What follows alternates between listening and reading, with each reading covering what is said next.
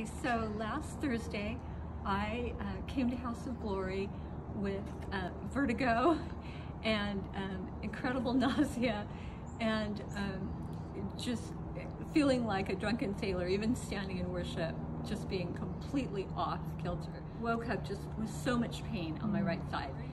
And Apostle Coppola prayed for me, and I explained to her what I did, and she prayed for me, but as she prayed for me, the Lord gave her insight as to something that had happened the day before that was the actual cause of this. I was instantly healed.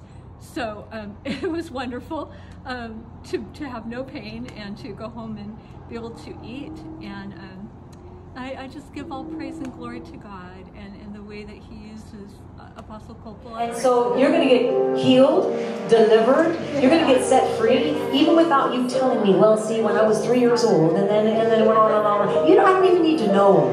I don't need to know. It's the power of God that's going to move anyway. And God knows what you need.